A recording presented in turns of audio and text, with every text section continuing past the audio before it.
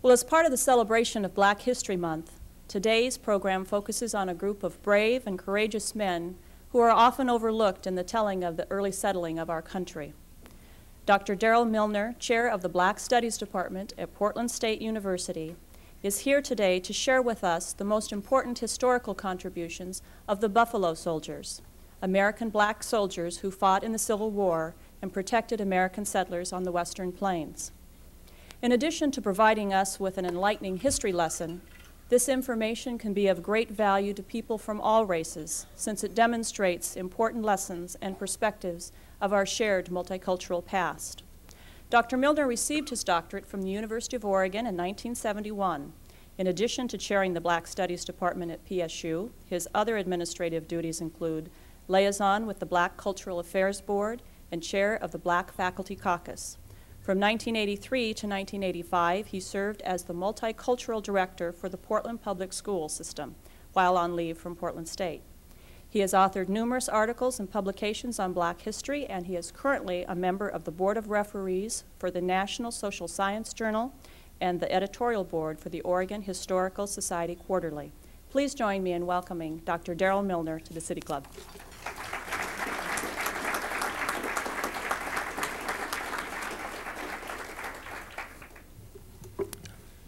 It's a real pleasure for me to be here today, and I want you to understand how sincere I am about that. I had a very bad case of the flu last week, and it's a pleasure for me to be anywhere this week. I'm also very pleased to be here because some of you might remember I was here last year at about this time and spoke to you during Black History Month then as well. And as I was preparing my remarks for today, that seemed to be a pretty good arrangement to me. Once a year is a nice pattern to meet your classes, and I mentioned that to my president at Portland State. She wasn't quite as enthusiastic about the idea as I was, and when she suggested that she was only going to pay me once a year for that kind of schedule, I became less enthusiastic myself. But as I said, I was here last year, and at that time I opened my talk to this group by describing history as an organic entity, like a plant that continues to grow, branch, and evolve, rather than as some static inorganic object that lacks movement, spirit, and change. And I suppose I stand by that statement still. And I'd like to offer as evidence a few examples of that spirit and that change which have occurred in Black history since we were last here together. Some of the important events of Black history that have happened since I was last with the City Club include the following. Most recently, the death of Thurgood Marshall, a giant figure in the struggle for civil rights in this country and for racial progress. But more than that, a champion of the rights of all individuals against the real and the potential excesses of government power. There has been a major film in the last year made available to the public about the life of Malcolm X, a previously much neglected and distorted figure from Black history, that this film will go a long way to presenting in a more useful and accurate package to the American public. We've also added another Black female to the political community of Oregon in that time, Ms. Avell Gordley, recently elected to the Oregon legislature. And we have elected a Black man for the first time to a statewide governmental office in Oregon, Mr. Jim Hill, who will be our new state treasurer. On the national scene, Arizona has finally recognized the birthday of Martin Luther King. And finally, as an example of how events of past history can still have an impact on our lives today, you should remember that if only whites could have voted in the last presidential election, as had been the pattern of past generations of American racial history, George Bush would still be president, having won, as he did, a majority of the white votes cast. So Black history is still with us, and Black history is still occurring all around us, and perhaps I'll have some more things to talk about if I'm with you again next year. Now, there's another part of my presentation from last year I would like to refer to briefly this morning. In discussing some of the shortcomings of the traditional history in dealing with the Black past, I suggested the following last year. I said, if we accept the responsibility to respond to this corrupted history We must be purposeful and systematic to ensure our responses will contribute to a solution rather than create new problems. And then I went on to recommend a three-step approach. I said the first step would be to re-educate yourself, to read, to talk, to think, to take classes, to argue, but to involve yourself in the process of a re-examination of what you thought you knew about our world and how it got to be that way. I said the next step would be, when possible, to contribute to the cleansing of material and the explanations that function to continue the effects of previous miseducation and inaccurate history. And the final step I suggested was to encourage and to support new research and the development of new information committed to the pursuit and the finding of truth about our multiracial and our multicultural past. Now, I'm not so sure I would have given you such strenuous advice if I would have known beforehand that you were going to actually expect me to help you do it. But I suppose that's what we're here about today. And we are here to try and replace some of that missing information about the Black past as we look at a group called the Buffalo Soldiers. I suppose the best way to start that process is by asking several questions and providing you at least what I consider to be reasonable answers. We can start by asking, who will we be discussing today? Who was this group that we call the Buffalo Soldiers? The Buffalo Soldiers were a group of black soldiers who were active in the Indian Wars and the activities of Western settlement from the end of the Civil War beginning in 1866 to the last significant Indian battle that took place, strangely enough, in the 20th century, in 1918 in the Arizona Territory against the Yaqui Indians. During this period, the U.S. cavalry had 10 regiments in the West, and of those 10, 2 were all black cavalry units, the 9th and the 10th Cavalry. Thus, during this era, the black cavalry represented fully 20% of the American cavalry presence in the West, although you will never even suspect this just from the traditional sources of culture and scholarly treatments of these years that we're usually exposed to. In addition to the 2 cavalry units, there were 2 colored regiments of infantry in the West, the 24th and the 25th Regiments. These were the people that we call the Buffalo Soldiers. Now, another reasonable question is, why do we call them by that phrase? What does the term Buffalo Soldiers mean? They were so named by their Indian adversaries, by the opponents who they contended with for so many years. Early in their tenure in the West, they were given that name, and there are several versions of why that name was attached to this group of black soldiers. One asserts that the Indians considered the black soldiers as truly worthy adversaries, who possessed great strength, stamina, and perseverance, just like the buffalo they also revered. And it was thus a sign of great respect. And it's also been suggested that the dark features of these troops and their woolly hair were physical attributes that supported this association with the buffaloes of the plains. And finally, in their winter campaigns in the early years, some units of the Buffalo Soldiers wore full-length buffalo robes to keep them warm. And this was something that enhanced the symbolism and attached that particular vision and title to the Buffalo Soldiers group. Now, there is no doubt that it was offered as a tribute of respect by the Indians, and it was accepted as such with pride and affection by the Buffalo troopers themselves, who adopted it and embraced it and included it in their regimental insignia. Perhaps you might be interested to know how I became interested in the story of the Buffalo Soldiers, and that's a story that goes back to my early youth. I can remember still very clearly my first interaction with these men. It came in a small California neighborhood theater in 1961, and it came in the form of a very poor B movie titled Captain Rutledge. It was starring a gentleman named Woody Strode, and it focused on his character, a sergeant in the Buffalo Soldiers who had been brought up on court-martial charges for rape and murder of a white woman in the American West. Now, I think you can predict how the story would unfold and how it would climax. Eventually, he is exonerated, but the images of these black soldiers were so new and so unexpected to the eyes of a young black boy who had grown to that stage on the images of John Wayne and the Gunsmoke traditions on television, I was hooked, and I possessed a deep interest from that point on in the story of these black troopers who were a part of that Western experience. That curiosity and that admiration I have had about the Buffalo Soldiers ever since. And it's been my good fortune as someone who is actually paid to research and teach about black history to have had the subsequent opportunity to study their story in more detail. Now, a final question that you might ask about the Buffalo Soldiers has to do with their connection to Oregon. What do the Buffalo Soldiers have to do with Oregon history, you might ask? And the answer, a lot more than you might think.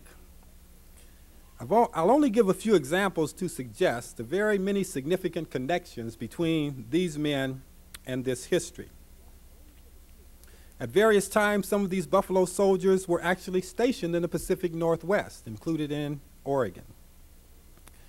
They were used, for example, to break the strikes of the railroad workers in Montana and Idaho in the 1890s, protecting the railroads and the mail delivery in those areas. The 24th Infantry was stationed right here at Fort Vancouver across the Columbia River at the turn of the century, and many black troopers served in other posts in the Pacific Northwest in places like Spokane, Washington. Perhaps the most famous of the local black Buffalo Soldiers that you might want to become acquainted with was a gentleman named Moses Williams.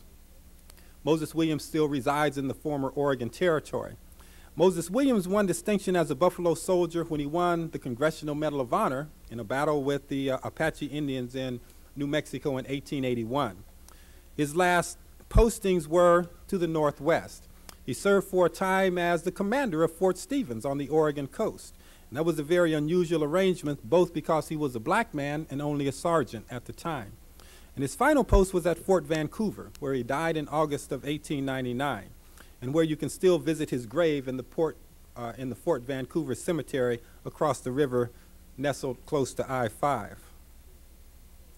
Now, in addition to the black Buffalo Soldier individuals who came to the Oregon Territory, there were a number of Oregon military figures who were intimately associated with the Buffalo Soldiers over their career in the West.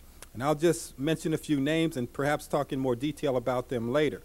But they include figures like Ulysses S. Grant, who spent some of his early military career at Fort Vancouver and was later instrumental in the Civil War in using many of the black troops who would go on to be Buffalo Soldiers in the American West.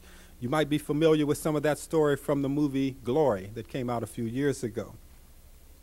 Philip Sheridan, the Union general who Sheridan, Oregon is named after, was a commander of Buffalo Soldiers at a number of points in his career. And it was Philip Sheridan, or under his direction, that the 9th Cavalry was originally organized and constituted in the Louisiana area in 1866. General Sherman, of the March on Georgia fame, commanded Buffalo Soldiers in the Indian Wars for many of the 20 years that he was in the West following the Civil War. Black Jack Pershing, the man most famous for his leading the American Expeditionary Force in World War I, started his military career as a commander in the Buffalo Soldiers, the 10th Cavalry. So many of the people who we associate with the dominant movements and events of American military history are also associated in a very intimate way with the Buffalo Soldiers that we talk about today, and in many times their association goes back to early Oregon roots.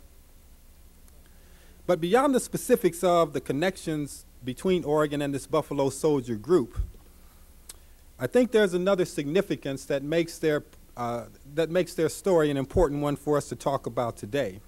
And that involves correcting this omission of the role that the Buffalo Soldiers played in Western and American development.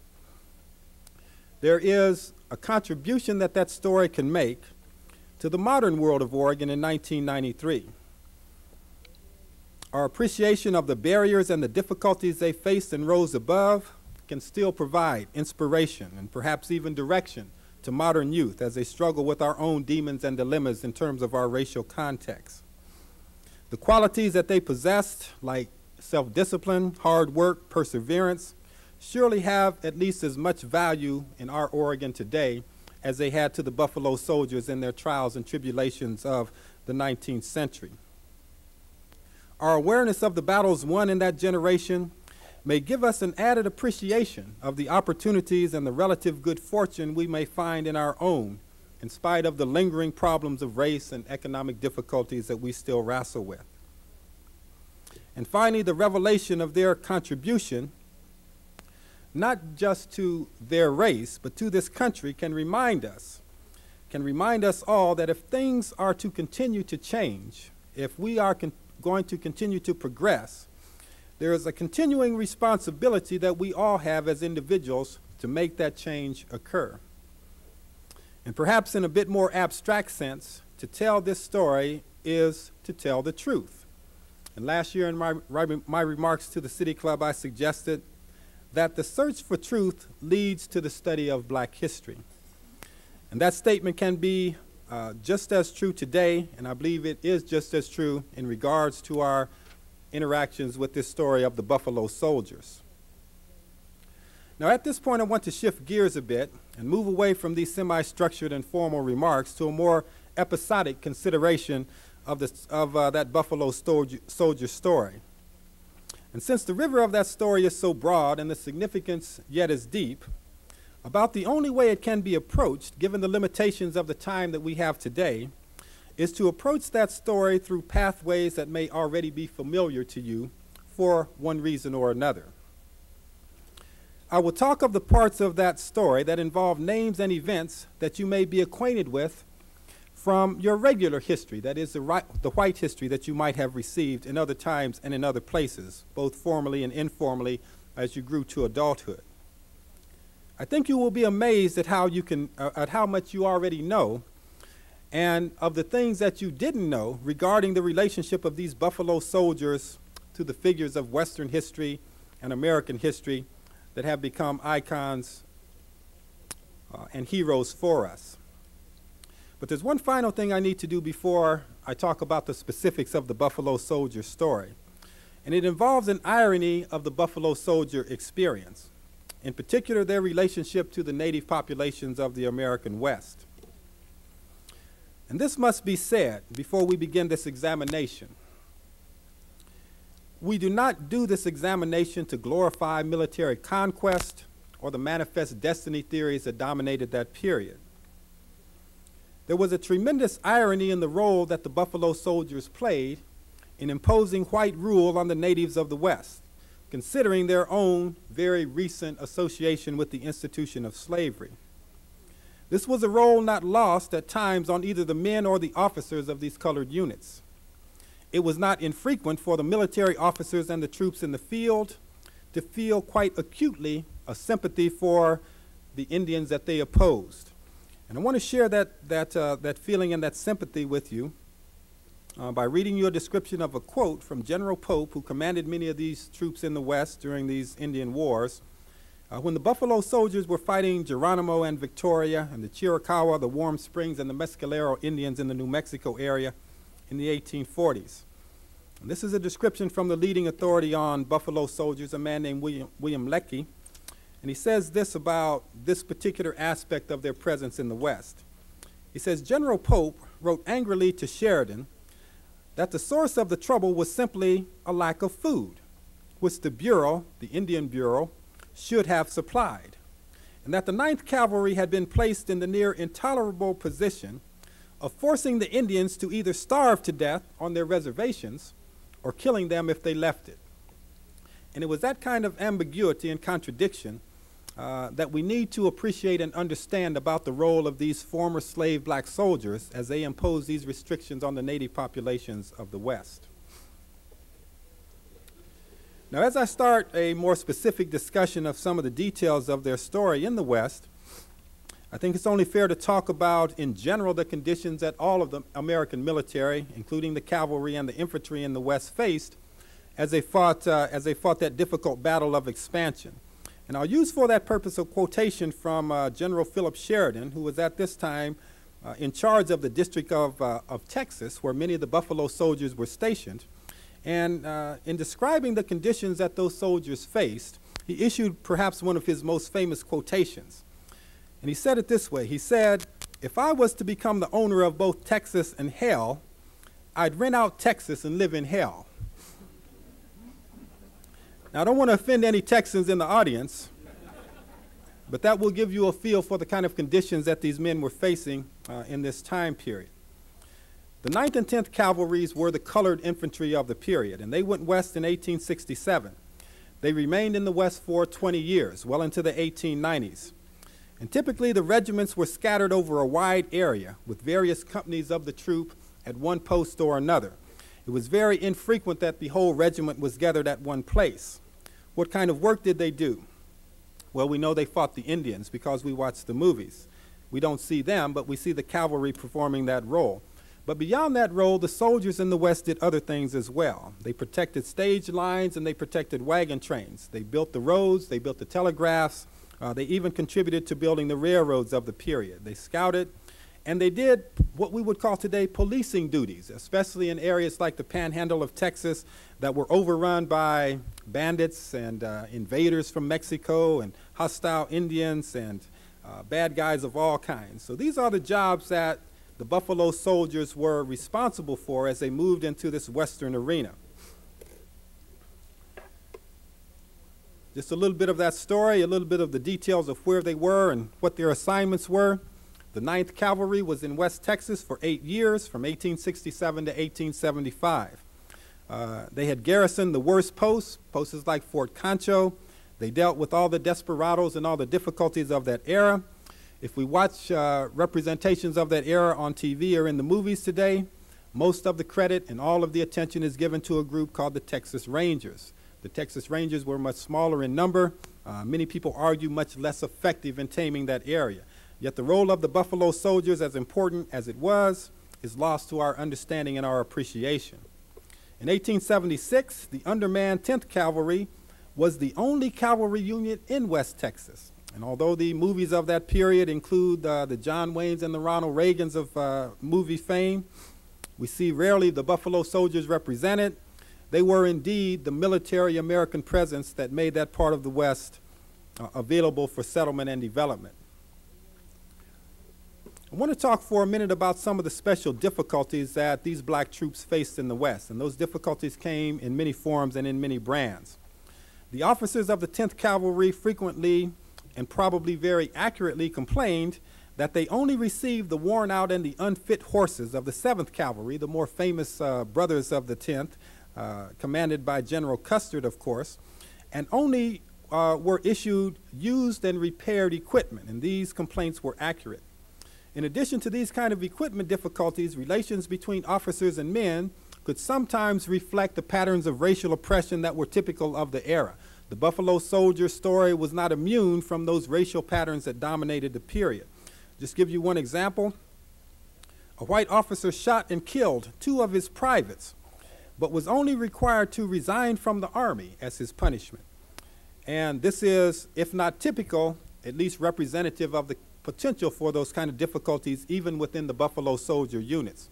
The Buffalo Soldier units were colored units, but with one exception, over the course of a 25-year period, all of the officers were white. That was consistent with the policy of the day. Sometimes in the West, the Buffalo Soldier units, whether they were infantry or cavalry, came into difficult conflict with the other American military units in the West that were all white units. This was to a degree predictable. Racial hostility was common, was the norm in this period. And sometimes the most difficult tensions, the most strenuous fighting occurred not between the American troops and their Indian opponents, but sometimes between the American troops and other American troops. This was also true of the relationship of the Buffalo Soldiers to many of the local citizens that they were there to protect. There were great difficulties over the course of the 30-year period, the 25-year period they were in the West, between the Buffalo Soldiers, excuse me, and the citizens of some of the towns and areas that they were designed to protect. Thank you.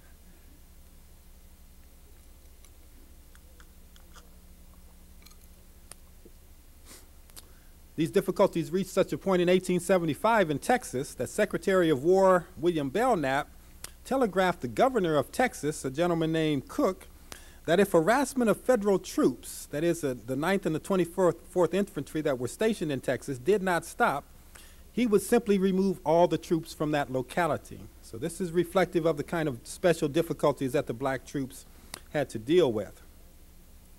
Their problems were especially severe in their relationships with the Texas Rangers.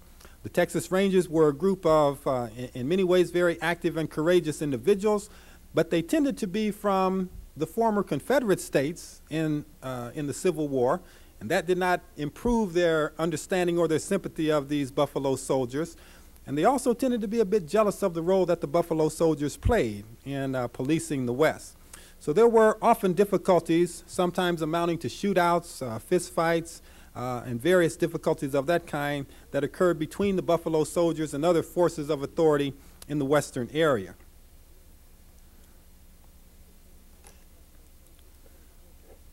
Give you one example of that. In January in 1881, a black private named William Watkins was shot in the head and killed in cold blood by a citizen named Tom McCarty.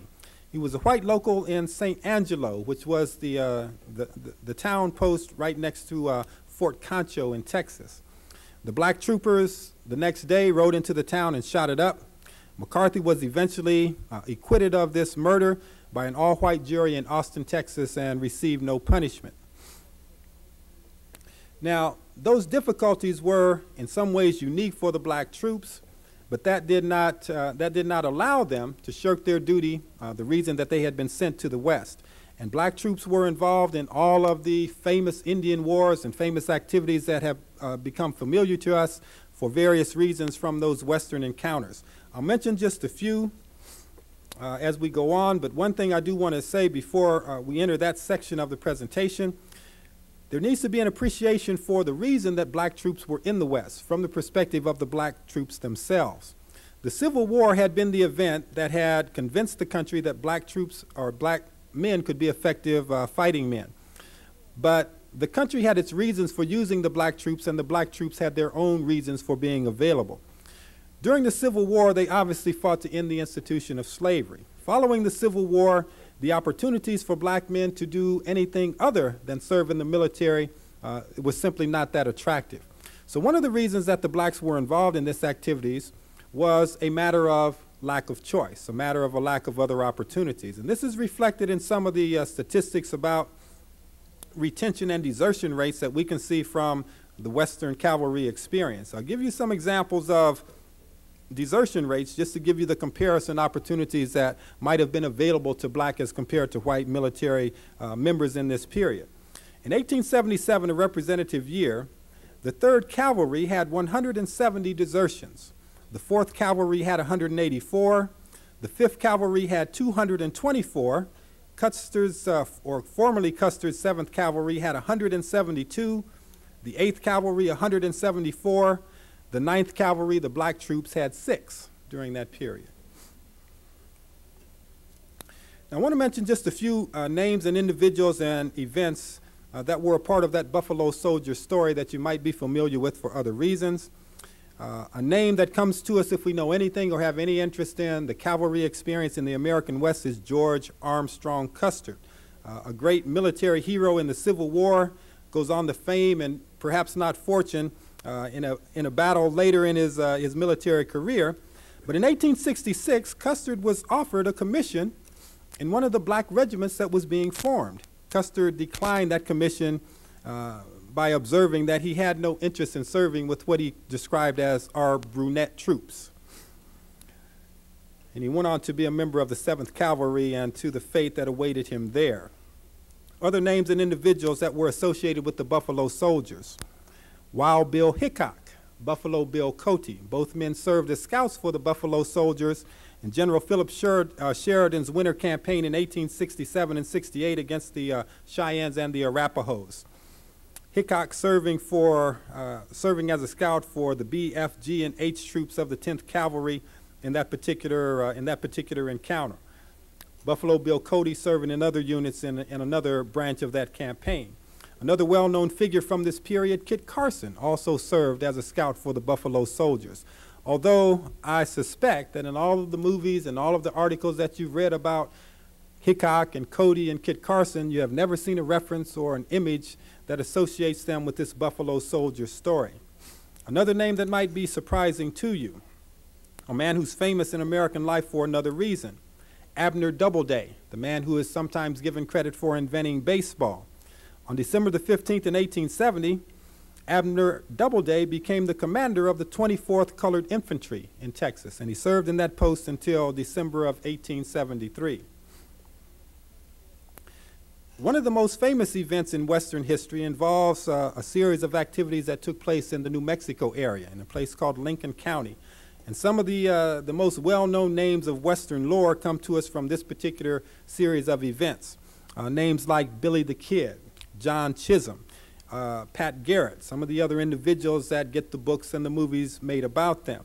What you generally don't understand or have any exposure to about the Lincoln County War is the role that black troops played there. And indeed it was the black 9th Cavalry that determined the outcome of the Lincoln County War and the fate of people like Alexander McSween and John Tunstall, the combatants in this particular encounter. It was the 9th Cavalry under Lieutenant Colonel Dudley, who was stationed at Fort Stanford, right next to Lincoln, the city of Lincoln in New Mexico, that swung the weight of victory in the direction of what at this time was called the Murphy-Dolan faction. And we don't have time today to go through all the intricacies of who was on what side and what the outcome of the war was. But Lieutenant Dudley, in expressed opposition or in active opposition to orders that were both verbally and written in a written form given to him to stay neutral in the conflict, rode into Lincoln, New Mexico in July of 1878, and threw his weight, that is the weight of the Buffalo Soldiers and a Gatling gun and a howitzer, on the part of one side of that particular conflict. They were the people who were responsible for burning the house that Billy the Kid and Alexander McSween were holed up in at the time, and chasing those individuals out of town, and resulting in a number of deaths of some of the leading combatants in this particular Lincoln County War. The story of the 9th Cavalry does not appear on the Young Guns TV show or in the movie that you see representing this particular conflict, but indeed they were the people who determined the outcome of the Lincoln County War. Names like Geronimo, the Apache warrior that ravaged, from the perspective of the Americans anyway, the American Southwest and the New Mexico and the Arizona area in the 1880s. Geronimo eventually captured and sent to Florida to remove that menace from the American West. The troops that pursued Geronimo, both in the Southwest and across the Mexican border into northern Mexico, wore his troops down, harassed them, made them vulnerable to the final capture with the 9th and 10th Cavalry stationed in Arizona at the time. Another event that is familiar to you if you are an enthusiast for Indian history, Native American history. A very famous event occurs in 1890 and 1891. We call it the Ghost Dance Campaign. The Ghost Dance Campaign was in many ways the final great response of the Plains Indians to this reservation and entrapment series of events that had really dramatically changed their whole cultural experience. The Ghost Dance Campaign in 1890 resulted in many events that have come down to us and still play very much a part in the relationships between the U.S. government and our current Indian populations. Names like the Rosebud Incident, the Ghost Dance itself, the massacre that took place at Wounded Knee. All of these events are a part of the Ghost Dance story in 1890 and 91. The part that is often left out is the role played by the Buffalo Soldiers. The 9th Cavalry was among the units called into and around Rosebud and Pine Ridge Reservation in 1890 to put down the Ghost Dance scare. And although they did not participate in the massacre at Wounded Knee, that was done by the 7th Cavalry, probably in revenge for an earlier encounter they had with the Sioux that you might know something about. The next day, there was a significant battle at a place called Drexel Mission, where the Cheyennes and their allies had surrounded the 7th Cavalry and were in the process of exterminating them, much as they had done Custer 20 years before or 15 years before. And it was the 9th Cavalry that rode to the rescue and swept the hills that surrounded the 7th Cavalry and got them out of that entrapment. So the Buffalo Soldiers were there in the Ghost Dance Campaign in very significant ways. A name I mentioned earlier, the name of a man, Black Jack Pershing. And if you study American history of the 20th century, you know that Black Jack Pershing was a commander of the American Expeditionary Force in World War I that we sent to rescue our European allies from that particular conflict. But perhaps you've wondered where Black Jack got that nickname. And if you know the Buffalo Soldier story, there are no mysteries and no surprise there. Black Jack Pershing got his military career started as a commander in the Buffalo Soldiers, the 10th Cavalry, as a lieutenant. Strangely enough, stationed in the Northwest, working in Montana during the 1890s. The next significant involvement that Black Jack had with the Buffalo Soldiers came in his Mexico campaign in 1916, when Black Jack led the American Expeditionary Forces not to Europe, but to our southern border and across it into Mexico, chasing Pancho Villa. The men chasing Pancho Villa and conflicting with him in 1916 included a significant portion of the Buffalo Soldiers, the 10th Cavalry and the 24th and the 25th Infantry. And finally, Black Jack Pershing, with that nickname firmly attached, goes on to fame in World War I. Many of these individuals trace their military experience to this association with the Buffalo Soldiers. Other individuals who were active in a similar way and had a similar association. General Crook, perhaps the most famed Indian fighter of the Northwest and the Western arena. When the Buffalo Soldiers were stationed in Arizona for much of the 1880s and 90s, he was the commander of their forces there.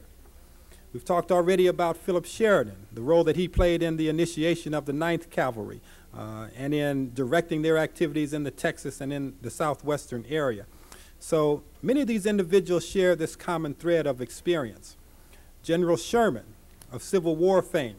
General Sherman, when he headed the Department of the Missouri, his forces in Kansas, Missouri, and Indian Territory and New Mexico included only 3 cavalry regiments, the 3rd, the 7th, the one that we are most familiar with, and the 10th. That meant that in General Sherman's Western career, fully 1/3 of his cavalry strength was represented by the Black Buffalo Soldiers. In these ways now, the story of the Black Buffalo Soldiers is an intimate part of our understanding of the American West. If we omit it, if we leave it out, we cannot understand that larger story. And so in addition to all the contemporary and personal reasons that an individual might be interested in the Buffalo Soldiers, if you're interested in Western history, if you're interested in American history at all, you want the full and complete story, you need to become more familiar with these individuals. This is going to be the end of my formal remarks today, and I'll try to answer any questions that you have.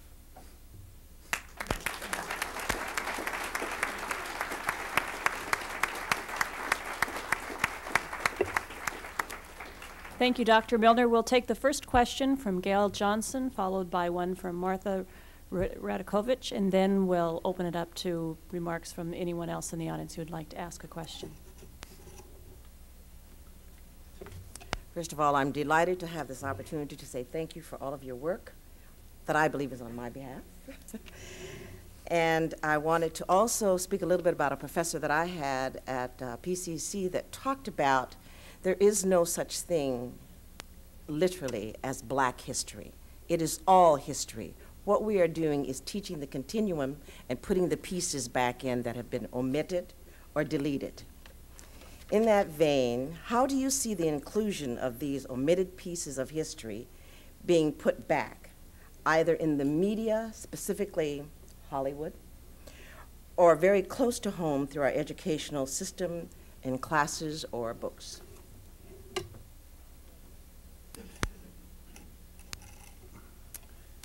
Yes, I'm used to asking the questions. I don't have to answer them then.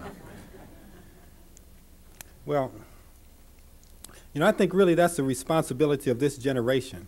And one thing that I try to encourage people to remember is that in terms of our racial history, the kind of context that produced the problems we have in these omissions, the problems we have in telling a complete and honest story about the past, that particular legacy comes to us from 300 years of American slavery and racial oppression. 300 years is a long time, 3 centuries.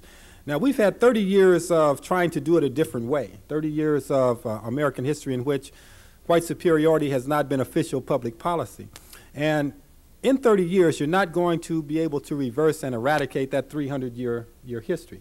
So I think each generation might identify for itself a particular responsibility. Our responsibility, I think, is to acknowledge that past and to begin the process of acknowledging the, excuse me, the need for correction, okay? And if we only do that, I, as a member of this generation, would be satisfied. And I think we've come a long way towards that. I think Portland has been, in many ways, in the forefront of that process. Excuse me. We've had community activists. We've had interactions with the school district here. We have a university that has the only Black Studies program in the state of Oregon in the Pacific Northwest. So I think we've met that responsibility that this generation has of acknowledging the problem, analyzing the omissions, and establishing a context in which we know that there is a need to replace this distorted history, this misinformation, with a true and accurate picture of the past. So in one sense, I think we have done a good deal in that effect, in that respect. Now, how do you do that? Well, you do that by giving people the opportunity to become acquainted with this information in an individual way, in a personal way. And my experience has been that once that begins to happen, once you find out about the Buffalo Soldiers, and once you compare even the small amount of information that you might have with the absence of information that was typical of your prior education, then you become almost obsessed with finding more information. And I think it's that obsession process that is going to carry us to the next step. The information is compelling. The information is interesting. It activates you in terms of encouraging you to become an active learner. So I'm really not worried about this generation. I think we have done what we need to do. We have recognized the inadequacies of the approaches that we have taken in the past, and we've begun to offer appetizers of information. And that's really what we've done here today. And as you find these appetizers of information becoming more and more available, I think we'll energize many more people and perhaps a whole culture to try and create a story of our past that's going to be more complete and more useful to us. Dr. Millner, Martha Radakovich, Arts and Culture Subcommittee. I would like to ask you about, thank you for a riveting story. You know, we often hear about the Black Squadron. I had never heard about the Buffalo Soldiers before. And I would like to know, not only, do we have any Buffalo Soldiers today? And also, who, you know, in the East we had Martin Luther King, and we had Andrew Young, the mayor of Atlanta, and Mr. Dinkins, and lots of wonderful people. Who are the people in the West that are going to be the leaders in this movement? I would like to hear your remarks on that. Thank you. Okay. The policy of maintaining segregated units in the American military is no longer official policy. And that ended, I believe, in 1948. President Truman was responsible for that. So after 1948, we were not going to have any Buffalo Soldier units. We were going to have integrated units. But what we have today, I think in many places in the American military community, are the spiritual descendants of the Buffalo Soldiers. And perhaps the most prominent one today is Colin Powell. Colin Powell has been very active in preserving the memory and the information that we need to preserve about the Buffalo Soldiers. So I think in that regards, we don't have any of these segregated units anymore, but we do have the descendants in the spiritual sense, the emotional sense of that particular aspect of American military history. I understand that. I was talking more in a general sense. Who are the people who are out doing the adventurous things that the Buffalo Soldiers did at that time in history? I think if I had to answer that as honestly as possible, you might not be comfortable with the answer, because I suspect the answer are the Crips and the Bloods. The youth gangs that we deal with today in America's streets, in the urban areas. In many ways, they are facing similar difficulties and similar challenges as the Buffalo Soldiers did. I don't think they're facing it with the kind of self-discipline and the kind of mission and organization that the Buffalo Soldiers did, but they are in a similar situation.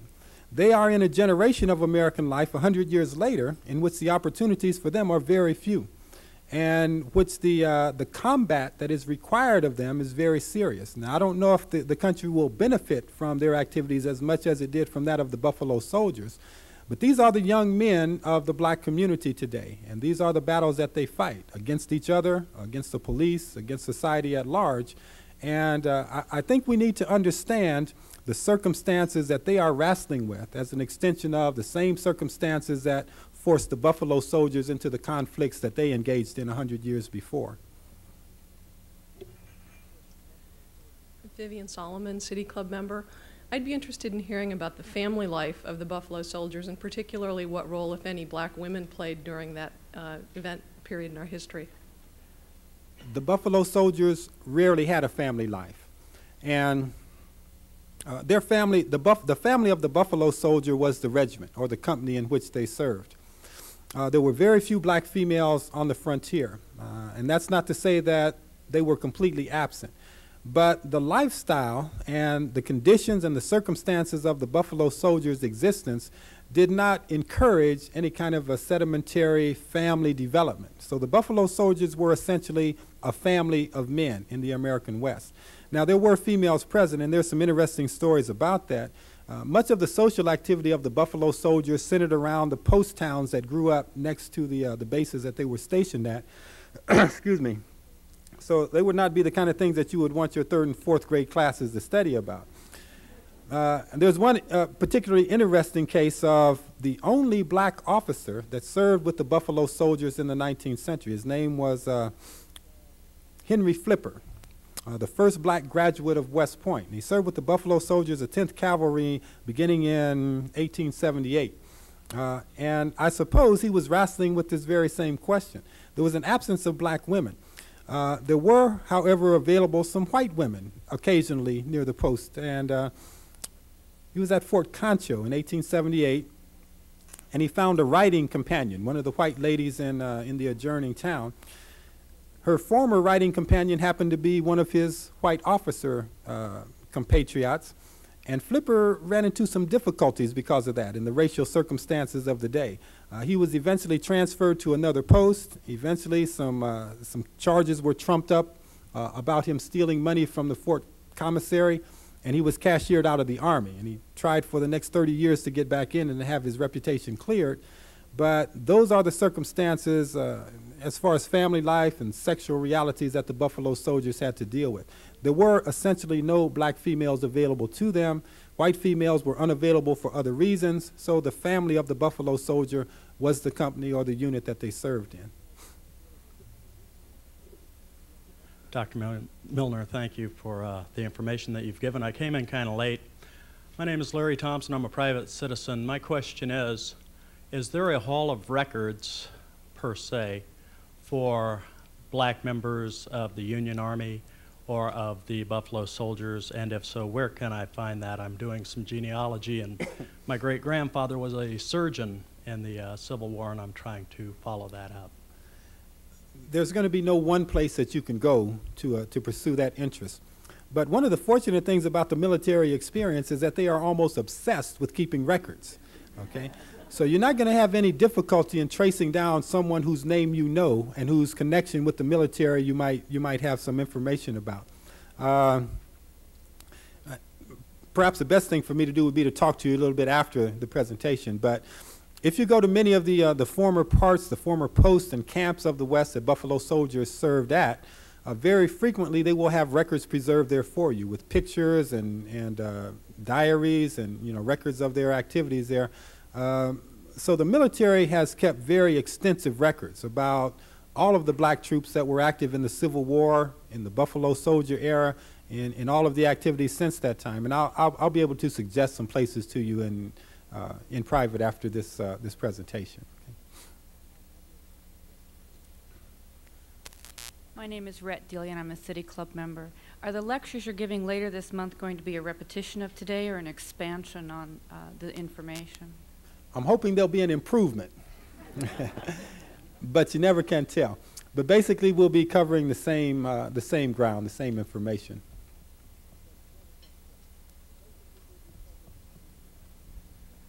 David Shannon, City Club member. Would you recommend one or two books, anthologies or something that might give a flavor of this? And does the Oregon Historical Society have any books in its resources of interest too? Excuse me. I'm not so sure that the Oregon Historical Society does, but I know that Powell's Bookstore does. And the one best source, the one best reference for the Buffalo Soldier story is a book by a man named Leckie called The Buffalo Soldiers, and I've seen it on the shelves at Powell's, written in 1971, but still the most authoritative and complete history of that particular experience. But the Buffalo Soldiers have generated a good deal of scholarly interest in the last few years, and there'll be some other things that will be coming out shortly. There's also a videotape that's available now that carries much of this information. It's probably more useful in kind of a classroom setting than for personal use, but I can give you that information if you're interested in that as well.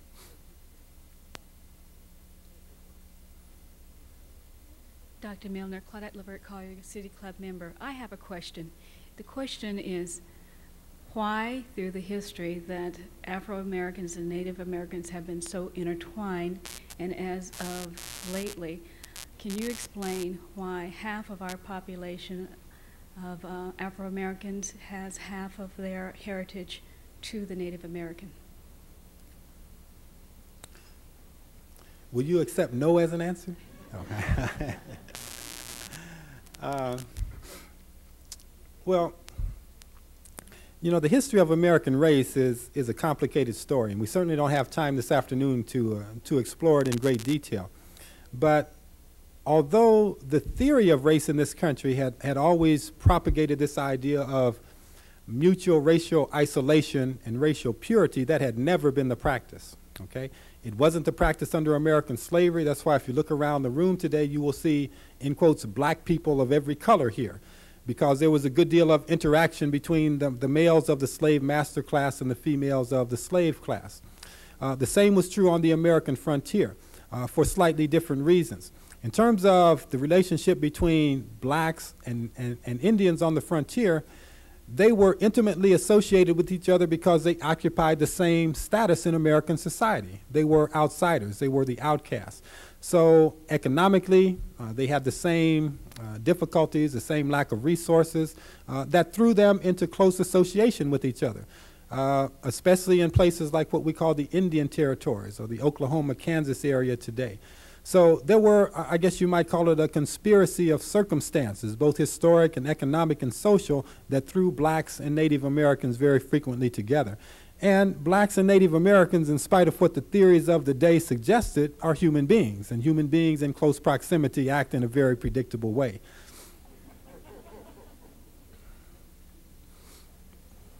Dr. Millner, Norm Maves, Oregonian. I'm interested a little in the training of the cavalry units. Were these people predominantly cavalry regiments in the Civil War who carried over, or were they trained in Louisiana? How did they go from the Civil War to active cavalry in the West?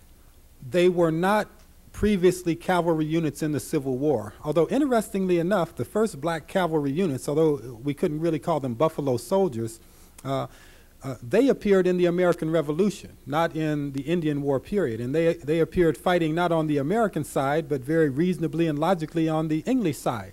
If you're a slave, you're not necessarily greatly inspired to help your slave master conduct a war. You're more inspired to help your slave master's enemy.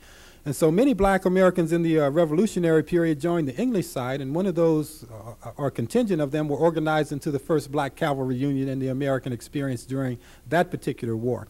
But the Buffalo Soldiers themselves were organized beginning in 1866. Many had experience in the Civil War, but not as cavalry units. And they learned that experience the hard way. They learned it while they were fighting. While they were training, they were also actively protecting and involved in that Western experience. Now, they stayed in the West for a long period of time. Some individuals who joined the regiments in the 1860s remained in those regiments until the 1890s for the kind of reasons that we've discussed. But there was also a continuous influx of new members, and so it was an ongoing training process for them. So I suppose the best answer to your question is they learned the hard way. They learned by doing. Jim Bocci, City Club member. 1993, we are celebrating the Oregon Trail 7-state celebration, talking about the westward migration. The stories you have shared with us today deal mainly with cavalry and battles in the Midwest, the Southwest. What impact did blacks have on the Oregon Trail, and how the settlement of the Oregon Territory took place? Is there some significant history there? If there is, how is that being represented through the celebration that's coming up? Well, to answer the first part of your question, yes, there's significant black history there. The second part of the question in terms of how it's going to be reflected now is an ongoing process. But I think the people who are involved in organizing this, this observation, they understand the need for that. And they have, I think, made a serious attempt, if you call giving me a telephone call a serious attempt, to begin that process. So, yes, I think we're going to include that kind of information in the observation. I'll just give you a few examples of the kind of presence that blacks had in the Oregon story. Starts at the very beginning. Probably the first black people who came to Oregon came as early as the 1570s. And they probably came here as a part of an English expedition with Francis Drake. Now, some people don't think that Drake made it all the way to Oregon. I kind of think that he did. And if he did, he brought the first black people with him. So the Oregon black experience probably is at least that old. The first documentation we have of a black person in Oregon came in 1788 with a man named Marcus Lopius, who came here with Captain Gray in that year.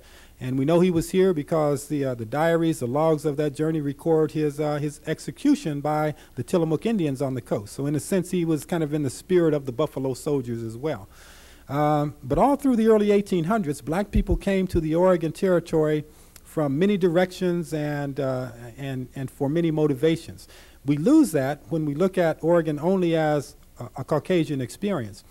But in the early years, especially during the fur trading years, when the Hudson Bay Company was active here with their multinational approach to fur trading, they had many French Canadians and French Canadian and Indian offspring, and the Spaniards were here in great numbers.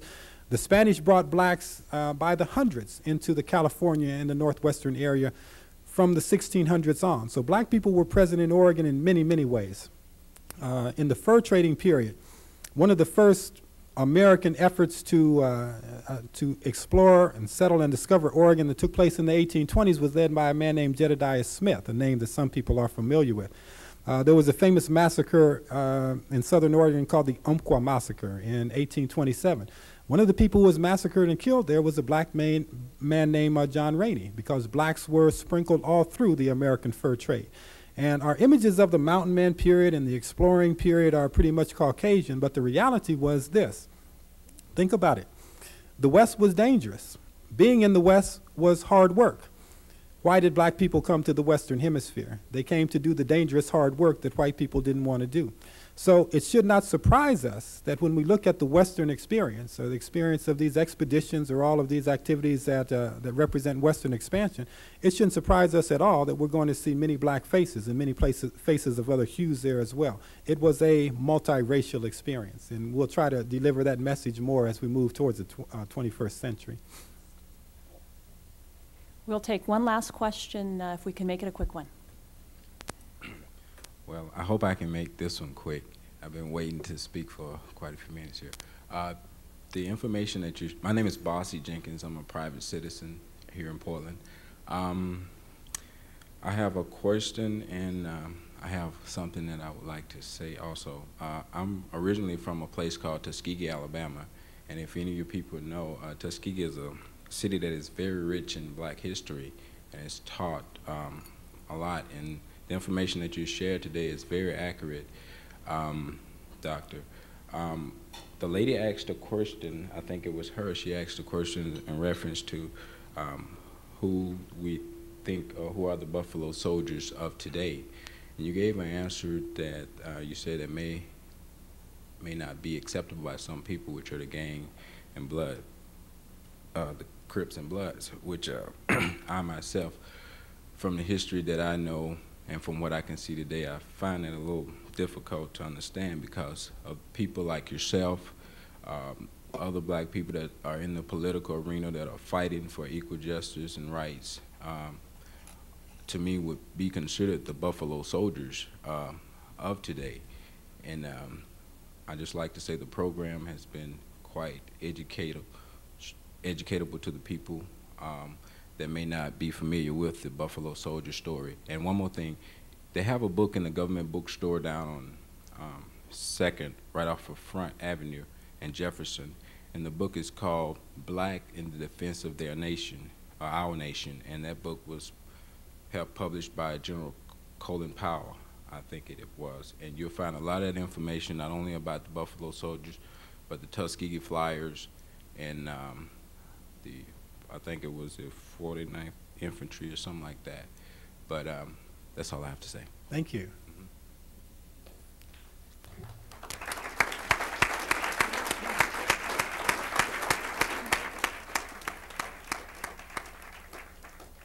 Dr. Millner, I think it goes without saying that you've helped rewrite history for many of us today in this room, and we thank you very much for sharing your remarks, and we are adjourned.